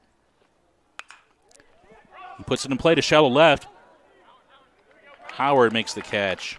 Great play coming out from the shortstop position to make that play. Yeah, the left fielder, I don't think Starrett would have had it. Howard had to make the play, and he did. So good job. Rochester had to run in and second and third with nobody out, but they only get the 1. On 1 hit, 1 error, 2 left. End of 5 innings, Rochester 5, Pioneer 1, and you're watching RTC TV 4. Welcome back here, moving into the top of the 6th. Rochester leads 5-1, but Val, again, here in the bottom of the 5th, as in the bottom of the 4th, it looked like Rochester had an opportunity there to kind of break things open, and Pioneer able to do what they needed to do. Only got 1 run across, did the Zebras there in the bottom of the 5th, and it's still a 4-run game here. So still within striking distance are the Pioneer Panthers. And Weldy just keeps mixing his pitches up. I think he's hard to get a read on. I mean, he throws some breaking balls to Brady Beck, then he strikes him up on a fastball up and in, and then he throws he's just, again, he's doing a nice job messing up the timing of Rochester's hitters, and they can't quite square him up, though obviously Fervado was on his base hit. So it's 5-1, but the Pioneer pitching, two young kids, 2 freshmen that have been pitching here tonight for Pioneer. I think they've done an outstanding job, and their defense has played well. He's gotten some help from his defense as well. Yeah, 2 errors for Pioneer tonight. Coach Hardy was talking with the home plate umpire.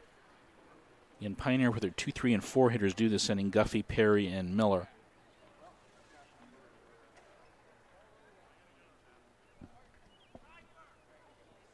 Guffey is up at the plate, and Perry is in the on-deck circle, so what would he be?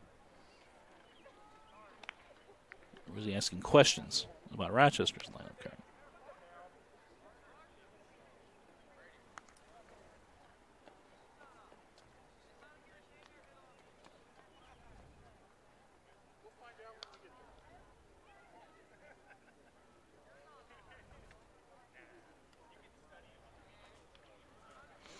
Softball update. John Glenn has scored 8 runs in the top of the 3rd inning, and they now lead Rochester 10-3.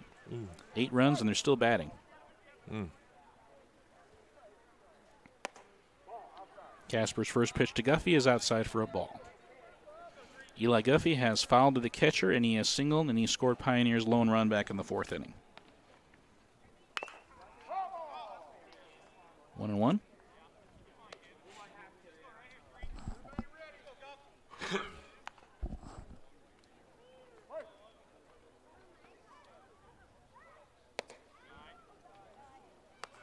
Ball low.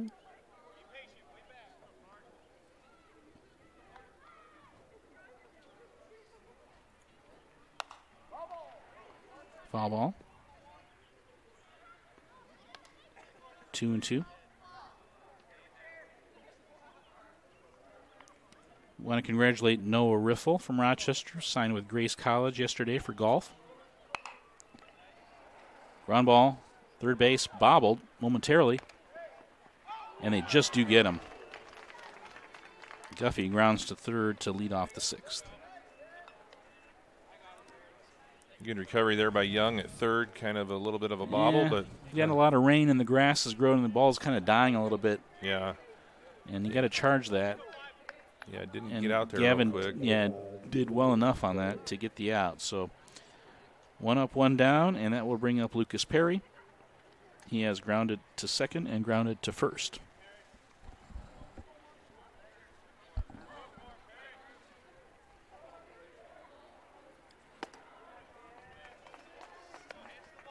Swing and a miss.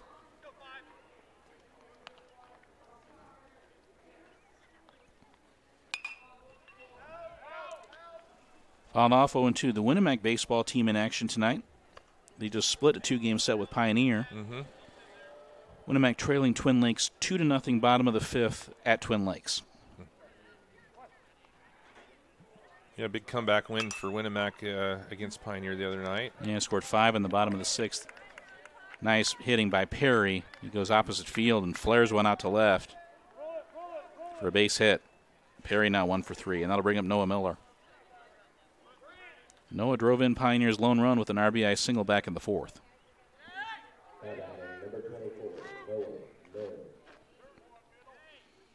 And this Rochester defense has converted a couple double plays this year. Coleman turns that pivot real well. Strike. I mean, if Miller hits one on the ground, he has got to get out of the box quickly. And Perry's got to get a good lead and try and break up that double play at second as well. Count now 0-2.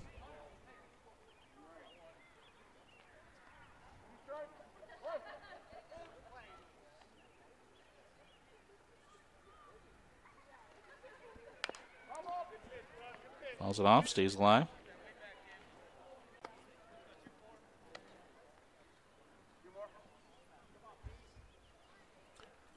So Monday night we got a big night of got a doubleheader here in Rochester with the baseball and softball teams will be both hosting Northfield. Talked about Northfield baseball being ranked in the 1A coaches poll.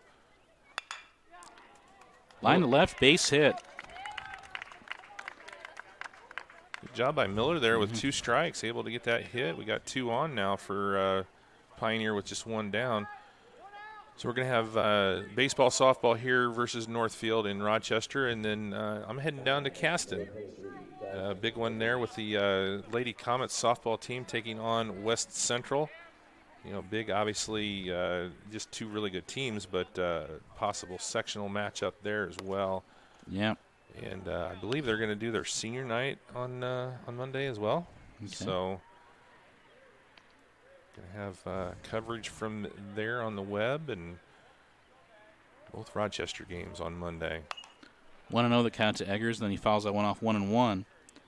Caston softball has a tournament at Kokomo this weekend. The tournament starts, they'll play 1 game on Friday and 2 games on Saturday. Their Friday game, the game tomorrow, is against Westfield. Ooh. And then is that at Kokomo High School or is that at the park? Kokomo High School. There are 2 fields they run for that tournament. Okay. So you're more familiar with that facility than I am. I don't know if they've got. I don't know where the second field, unless it's the old softball field, maybe. But okay. It's a big campus, obviously. 2-1 to Eggers. Just outside. Then Caston, their first game on Saturday will be against either South Bend St. Joe or Huntington North. Oh wow. Yeah. South Bend St. Joe. Yeah. Is the Zaki sisters? Yeah. And Eggers was hit by a pitch, and now they're loaded. They're going. Where are they going? Oklahoma. I thought Alabama, but you. Alabama. Right. Yeah. It's one of the big. Yeah. First thing came to my mind was Oklahoma, but it could be Alabama. But yeah, they're big time softball players. One's a senior, one's a junior. Yeah. This is Jacob Guffey pinch hitting for Brandon Sterrett.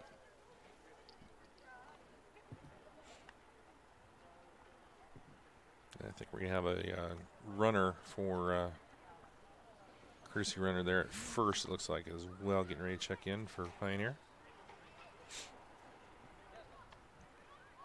Yeah, something cooking here for the Panthers with 1 out. Bases are loaded, trailing by 4.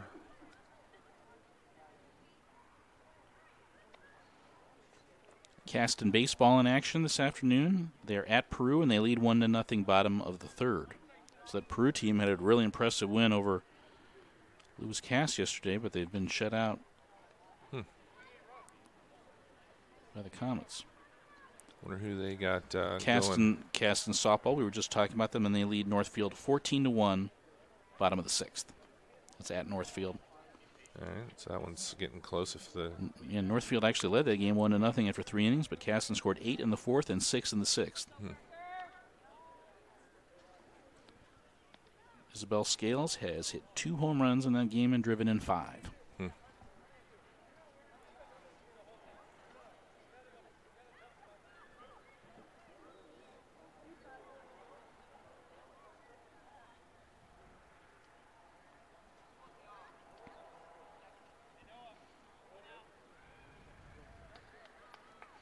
So let's see how Casper can get out of this jam here. We've seen the Pioneer freshman pitchers seemingly get out of jam after jam. Now let's see if Rochester's freshman pitcher can do something like that. And the first pitch to Guffey is outside for a ball. Eli Guffey grounded to third to lead off the inning, but then 2 singles and a hit batter. Swing and a miss. The runner over at first is that Looker? Should be. Again, Looker's the flex player, and Eggers was the DH, so that makes a lot of sense if that's who it is. Ball 2. Number 4. Yep, that's Ryan Looker over at first.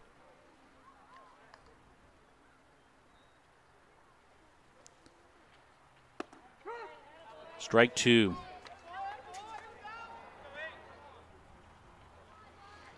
Starrett was 0 for 2 while he was in there. This is a big one here. If you can get this out, puts the pressure back on Pioneer. Ball 3. Weldy on deck.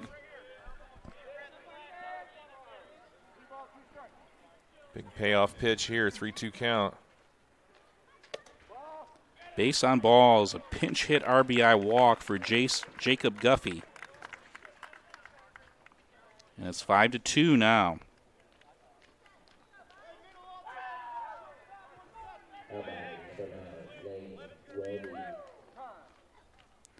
Now we'll bring up Lane Weldy, but first Starrett will come in, will re-enter as a pinch runner for Jacob Guffey.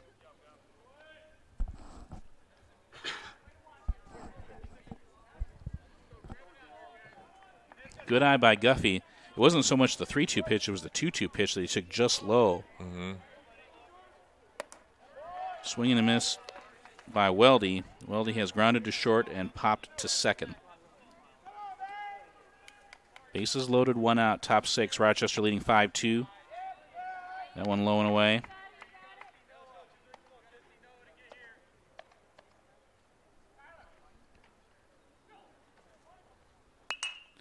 Grounder back to the mound, knocked down. Throw to the plate, out. That's all they'll get. Fielder's choice. 1-2. And there are now 2 outs in the inning. Weldy's now at first. Starrett now at second. Looker now at third. Miller's out. So again, the tying run is on base, and now Brody Howard is up. And if Casper had fielded that cleanly, he might have had a chance at a double play. Yeah, but he did a great job of not panicking after he didn't field it cleanly, and getting that out at home. That's the most important one at that point. You worry about sometimes the ball rolls off the mound or rolls off in a funky direction. Fouled off, 0-2 the count to Howard. And again, if you look at this here, if Rochester can get out of this with only allowing that 1 run, boy, that's big. Got him swinging to retire the side.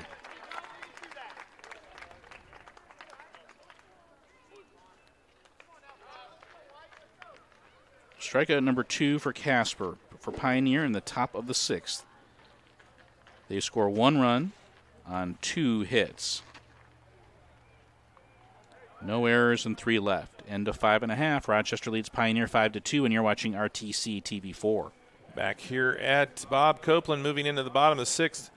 Val, little return there by the Rochester Zebras. They had done a nice job of holding Pioneer, Pioneer had a couple opportunities there to do something big, and just able to find a way to get that out. They did walk one in, but they were able to, get that ground out and get the runner at home. The coaches had said that Parker Casper's unfazed, and he was unfazed. I mean, it was interesting. He wound up having to get bases loaded one out, and he had to get 2 freshmen out, and he did. Yeah. So freshman on freshman, we get to see that for the next, 3 more years after this year. That was softball update. Really nice win for Winamax softball tonight. They beat West Central 5-4. Did they? Yeah. That's West Central's first loss, I believe. Yeah. Going into that game on Monday over at Caston for the Trojans. Coleman, Pollock, and Reinert's due for Rochester in the bottom of the 6th against Weldy. Coleman is 1 for 2. He has struck out. He struck out in the first but reached on a wild pitch. Singled and scored in the 3rd, walked in the 4th. Ball low.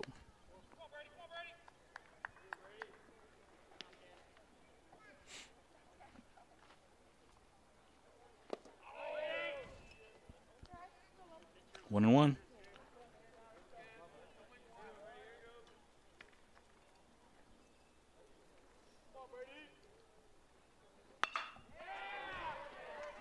Line to left for a base hit.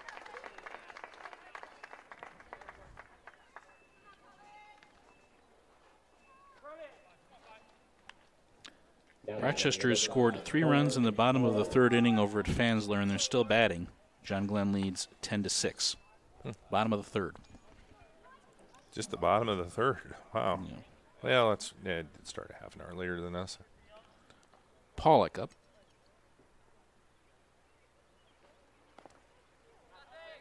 Knocked down by Eli Guffey.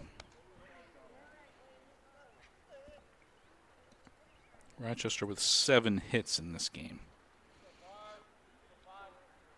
Pollock has 1 of them. Nice breaking ball.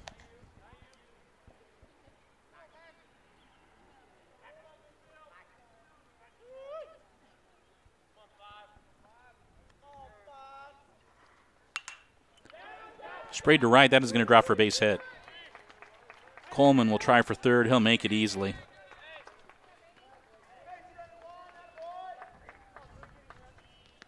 First and 3rd, nobody out. Coleman, good base running. He took 1 glance and knew that was going to drop, and he knew that was going to slice away, and knew that he could take 3rd pretty easily. Nothing Zellers could do out there about that. So Reinert's another RBI opportunity. He is 1 for 3. He's grounded into a force out. Singled back in the 3rd. Ground ball. Miller misses it, and it gets by him, and a run will score.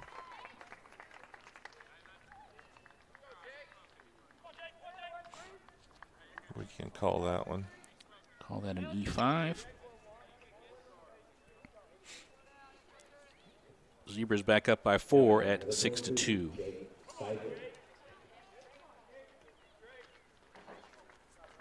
Yeah, it's still no outs here, so.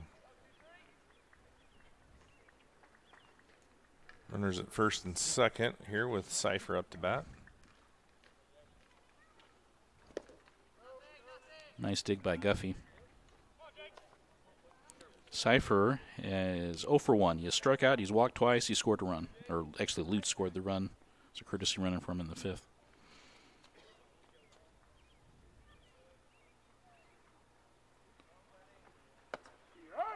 Strike.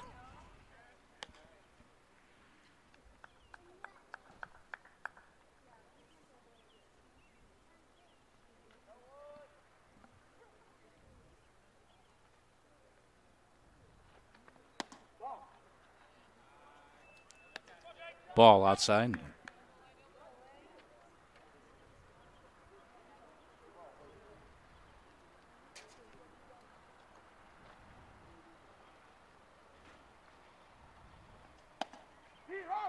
Strike.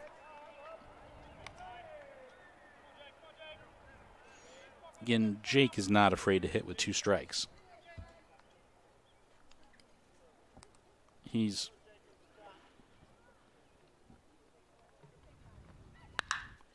grounder, left side, base hit, right through the 5-6 hole. Trying to score is Pollock. Throw will come in. That was almost obstruction.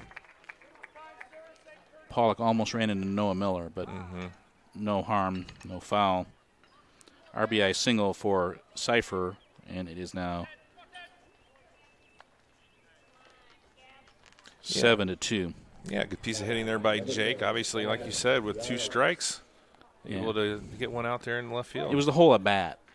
It was he took a good curve ball to get a better ball to hit, and he gave up strike 2 because he thought he'd get a better pitch, and he hit it hard. So I think Jake will be in a better mood when we talk to him after the game. He'll return to.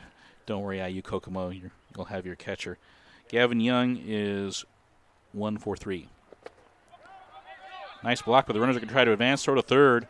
Safe, wild throw. Reinertz gets up, and he will come in and score. Good base running. You got to be on your toes to advance on a pitch that doesn't get that far away from the catcher. And then it was a wild throw, put down the third base line. Reinhardt scores, so a wild pitch and an E2. Lutz, who's the courtesy runner, stays at second. So still a runner at second, nobody out, 3 runs in the inning. And it's now 8-2. And the count is 2-0 on Young. Coach Hardy make a pitching change middle of the count.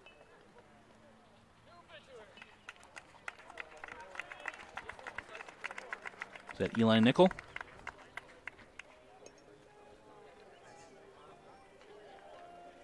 Seven. Yep.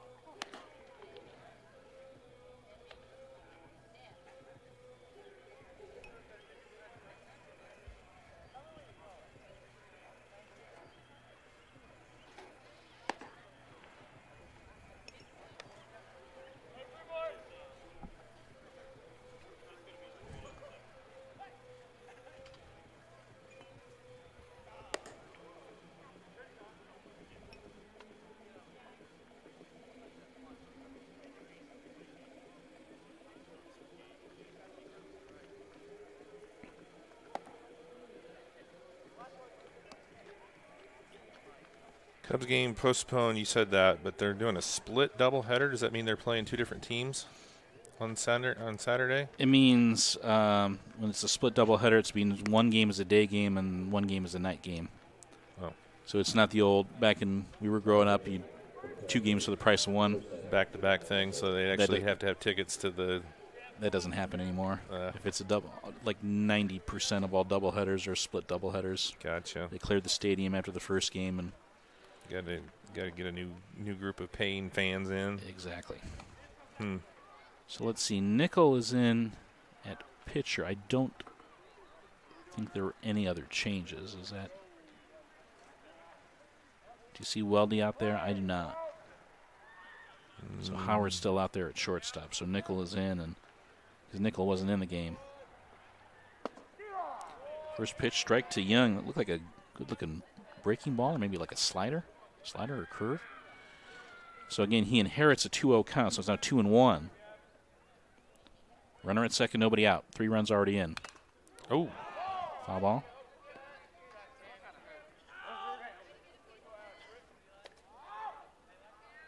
I think they got Guffey. I couldn't tell you. Was that Guffey or the umpire? That looked like Guffey. Yeah.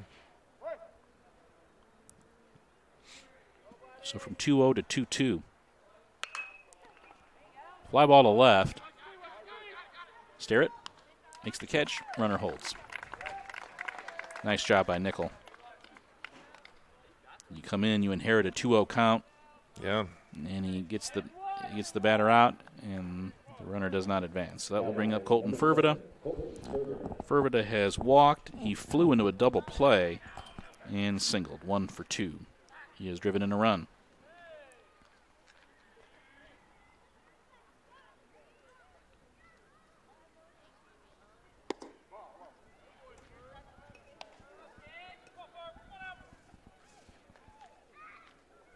Nice long prom weekend for the Zebras. Then Northfield here on Monday. Manchester here on Wednesday. And next Friday at Carroll. That gets away. Runner will advance. Lutz on a wild pitch.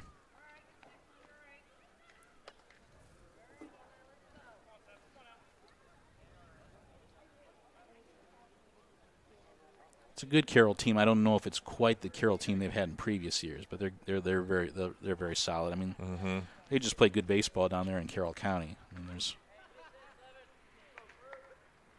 2-0. Fly ball left center. It is caught, but the run will come in and score.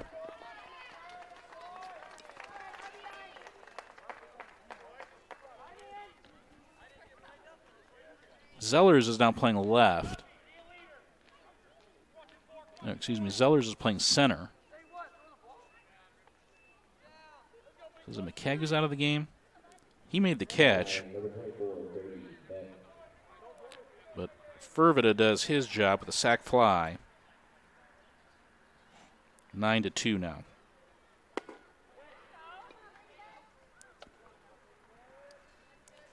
0-1 the count to Brady Beck.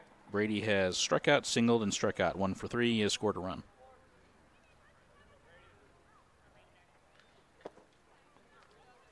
One. Eli Nickel, a junior.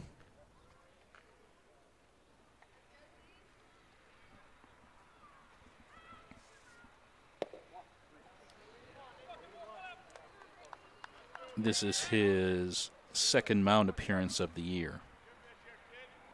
9 different Pioneer players have seen mound time this year, so they've popped up at a land foul. Braden Erickson leading the team in innings pitched. That's not a surprise. What I didn't know was who was going to be their number 2. Their number, or at least who's going to be second on the team in innings pitched. The guy who's second on the team in innings pitched is Noah Miller at 7 1/3 innings. Yeah. Drew McKegg has pitched some this year. I'm not sure how much mound time he had. He's pitched 5 innings. Eggers has pitched 4 2/3 innings. 2-2 the count. All 3.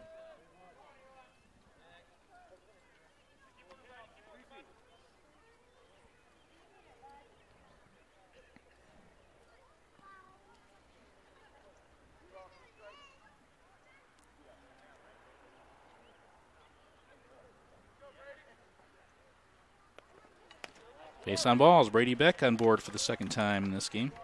Brady on board.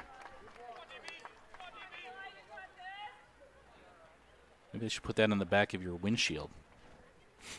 Brady on board. Yeah, I don't think so. I'll get you one, and we'll put it on your car and see how. Yeah. And a picture of Brady Beck, like a little picture of him. Yeah. I'll talk to Corey. I bet he can make something up over there at the Winning Edge.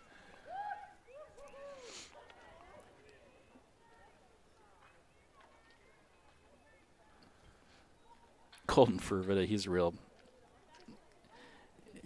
I know I quoted him in my story. You really need to kind of hear Ferv say it to appreciate his deadpan wit. Yeah. He was talking about, I asked him about his catch against Delphi. He was like, I didn't dive, I tripped. So, what did you do to get ready for this season? Lifted weights. How did that help you? Got stronger. There's only one for ball 3 in the dirt. Guffey has trouble locating it. Brady Beck will take the turn at second, but hold on there. Wild pitch. Come on, Brady, take 2. So 3-0 on the count to Drew Bowers. Nickel wants a new baseball.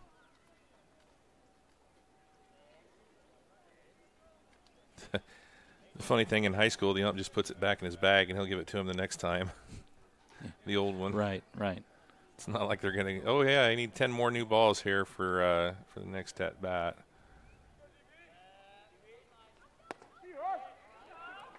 Strike called. 3-1 now. Bowers is 0 for 2, but he does have an RBI. He had a sacrifice fly back in the second inning.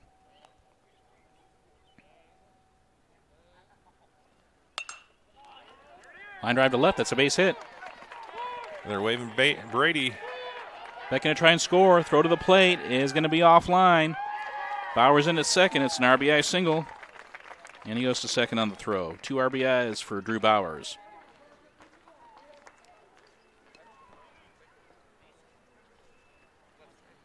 Never hesitated there on sending Brady around and able to put that run across. 10 runs now for Rochester. Well, as 250-pound baseball players go, Brady moves better than probably moves better than most of them. I know that we've seen him, in football. He's like 30 yards downfield blocking for somebody. I mean, oh yeah, I'm not usually lead blocking for his brother. Yeah. I believe the count is 0-1. Pitches a strike throw down to third. Safe, stolen base for Bowers. Just under that tag. That was a nice throw. Knocked the base out of its peg.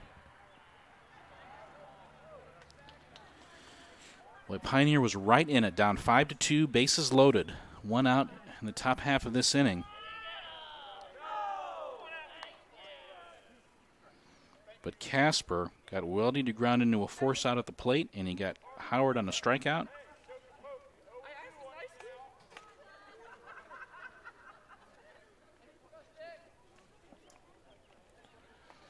And now Rochester with 5 runs here, so 10-2, but we had some drama here. Fouled off 0-2. Casper is 0 for 3. He's grounded to short. He has reached on an error, and he has popped to short.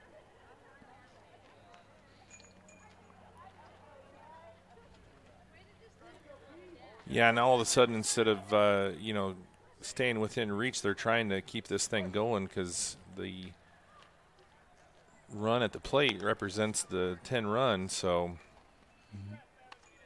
1-2.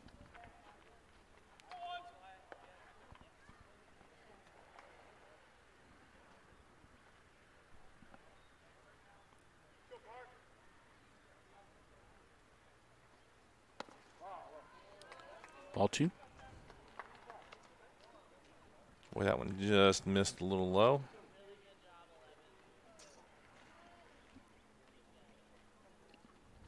Hey, a little sun peeking out here.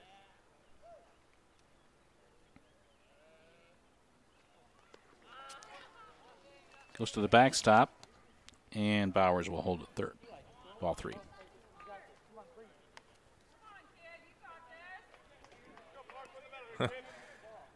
Coach is like, Brady just did it. Why can't you go?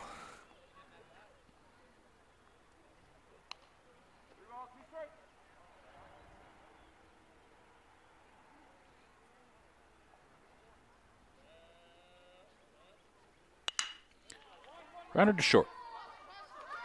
Bobbled by Howard, but he does get his man at first. Good strong throw. But Rochester scores 5 in the inning. 4 hits.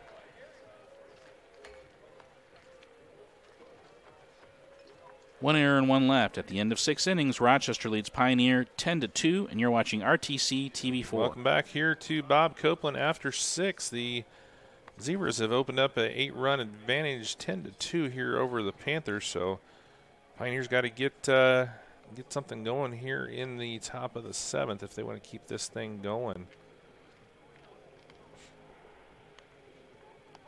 Looked like a good opportunity for Pioneer in the top of the 6th, but Rochester able to hold them to just that one run. And it looks like Mr. Beck is going to come in. So we started with a Beck. We're going to end with a Beck. Beck to Beck? Beck to Beck. There you go. Except they're not pitching back to back. Zellers, McKegg, and Guffey. Bookend Becks. Yeah. Caleb Lutz now playing first base. He's played a good deal of first base, I think, at the JV level, and I know he played some first base at Caston the other day. So I think he'll be comfortable over there. I think Reinhardt's might be out of the game. I think he might just take the 7th. Young still at 3rd. Pollock at short. Coleman at 2nd. Casper's back in center. That looks like Drew still in left. Mm-hmm. Who's in right? I don't think that's Brand anymore, is it? Number 17, Tyler Zellers. No.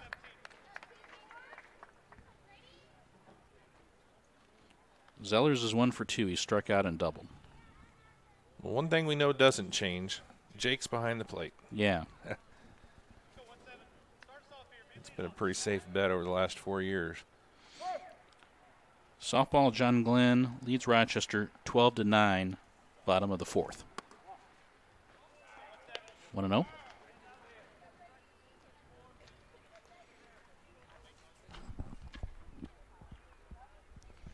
Brady Beck has a little bit of Rod Beck in him. He just doesn't have the mustache yet. A similar body type. 2-0.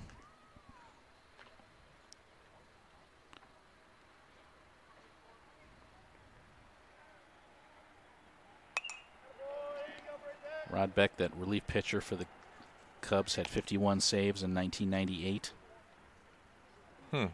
As great as Sosa was that year, if it wasn't for Rod Beck, he might not have made the playoffs.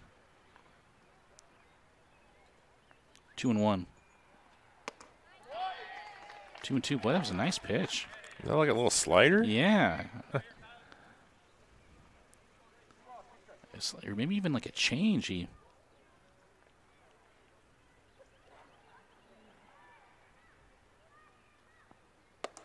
Got him swinging.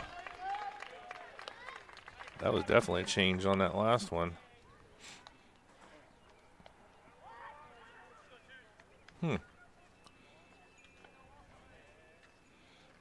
So, Brant Beck started. He had 2 strikeouts while he was in there. Casper had 2 strikeouts in 2 innings. That's the 5th strikeout by Rochester pitching in this game. Drew McKegg was in this spot, but that is not Drew. That is 22. That is Malachi Leal.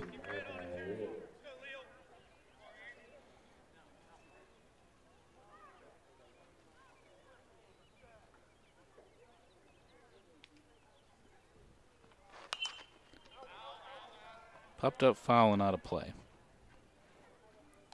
Eli Guffey is due next. That is Jason Gluth in the on-deck circle.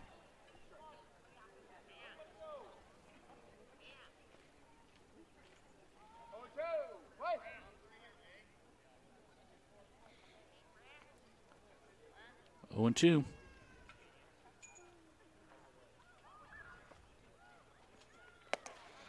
Got him swinging.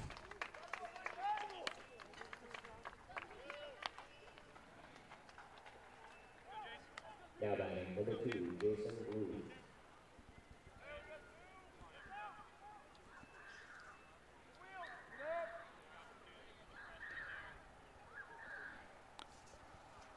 Jason Gluth batting for the first time. Eli Guffey was 1 for 3 while he was in there. Swing and a miss. As far as I can tell, this is Jason's first ever varsity at bat because he's a freshman.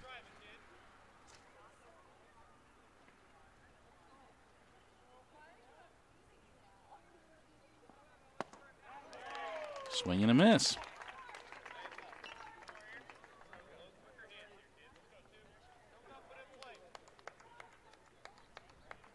Yeah, Brady on board, I'm going to have to copyright that phrase.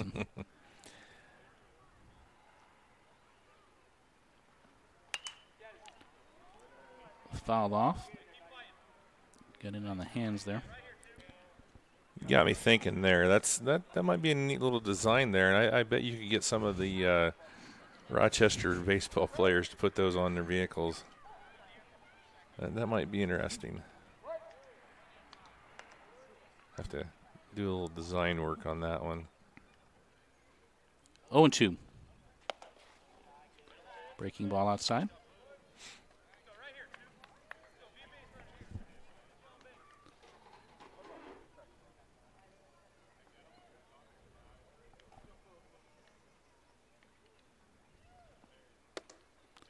High. I'm thinking that's Furr back in right field, with Casper in center, Bowers in left. 2-2. Inside. Full count. Lucas Perry on deck, opening for a shot. Good patience by Gluth after falling to 0-2, has battled back to full count.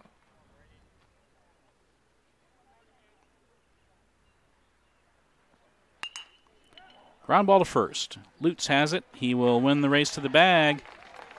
A 1-2-3 inning for Brady Beck.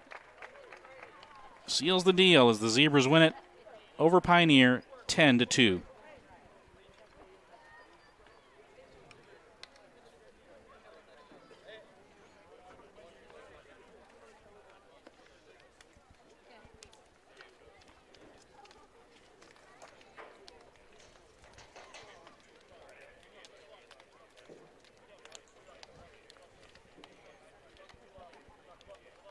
Well, I know much closer than the final score indicated is kind of something you maybe more say in baseball or something more say in like football or basketball, but I think this was closer than the final score indicated. Yeah, up until the sixth inning when Rochester put up those 5, I mean, it was 3-4 runs most of the way through, and both teams did a nice job of limiting the other team's opportunities when it looked like there was a chance to break it open, and nobody was ever really able to break it open until the 6th inning when the Zebras finally got those 5 runs across. So we'll take a break here while Val gets his stats totaled up and come back furiously. Come back and wrap it up here. The final score: Zebras win 10-2 over Pioneer here at Bob Copeland Field. Be back here in just a moment.